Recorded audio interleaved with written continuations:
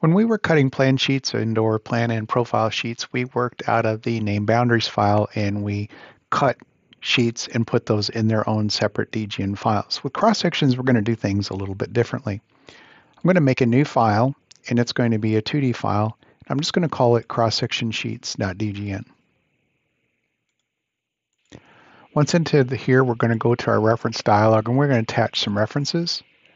So I'm going to attach whatever I need to see my cross section. So typically your corridor, your geometry, and your existing terrain. And so we're going to open those up and we'll do a fit view. And then make sure that you make your active surface. So we're going to select our terrain and make it active. That creates our 3D model. Now we're going to right click view control. We're going to go to plane and 3D. It's required to have those views open to cut cross sections.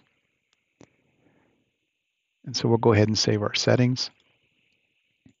Now we're going to drawing production and place name boundaries. And in our cross-section mode, we'll have the option here for cross-section sheets. And that's going to pull up our default of a scale of 1 inch is 10 feet with a vertical exaggeration of 1. And so 10 horizontal, 10 vertical. Again, if you change your scale here, you'll need to adjust your values and you can go back to your spreadsheet that we talked about in earlier videos. So you want to pick your baseline that you want to cut your cross sections along.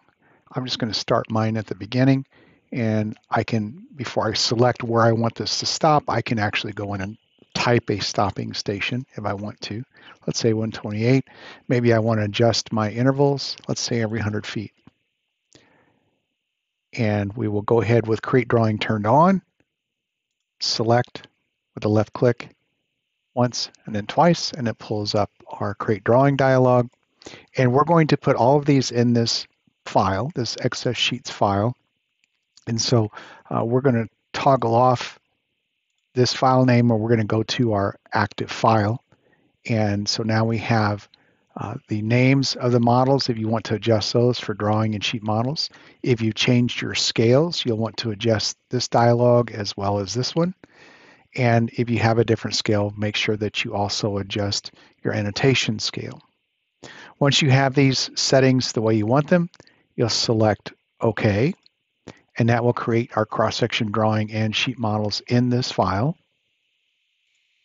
So as usual, it'll take us to our last one, and so we'll go back here, just take a look at one of these, and so we have our cross-sections now created. And just a couple of tips, if you press your F7 key, that turns on and off your slope labels for your construction class. Shift F7 toggles on and off your line weights, and then Control F2 toggles on and off your grid lines. So you have some different shortcuts there in the workspace. And so that is how we can create cross sections. And we also have the ability to navigate them. So let me go back to the multi-model view. We have a tool for navigating our cross sections. Here is our cross section navigator, which is really nice. And we'll select our cross section navigator. We'll select our alignment, and then we'll select our view. And this pulls up our little navigator, and then we can toggle between our cross sections. We can hit the down arrow if we want to pick a particular section and navigate to that section. And we also have the option to fit view. And we also have tools to issue data points. So that's how we navigate and cut our cross sections to a cross section sheets file.